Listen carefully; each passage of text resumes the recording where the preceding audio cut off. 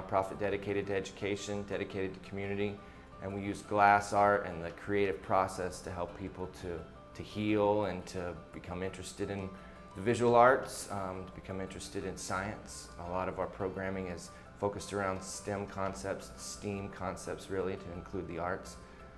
And we are a public access studio here for everyone. SiNaCa Studios was founded in 2010.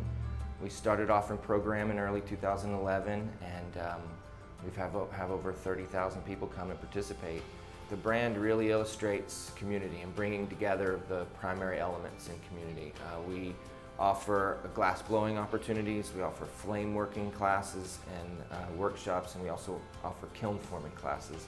We've done programming for domestic abuse survivors, we've done programming for homeless kids and people who are looking to heal. We've used our process to help people to express themselves. One of our probably more powerful stories is about a young woman named Alexis who came in and she had never worked with glass, and we did a kiln forming project, and she and her brother and several other students cast their ideas into thick pieces of glass, and she made a heart that helped her to express the loss of her father.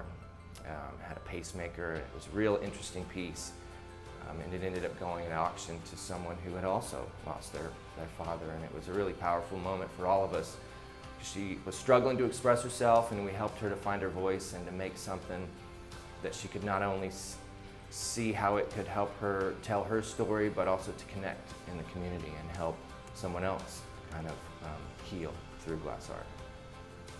As SiNaCa Studio presents to foundations and to donors and receives support, oftentimes the support is specific to a project where we're bringing in kids that are connected with those foundations or with those donors, and that money goes specifically to offering this opportunity to people who wouldn't have it otherwise.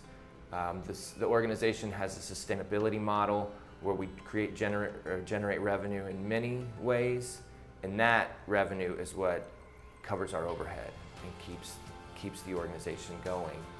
The support oftentimes is specific to a program, so that 100% of people's donations go towards offering programming to people.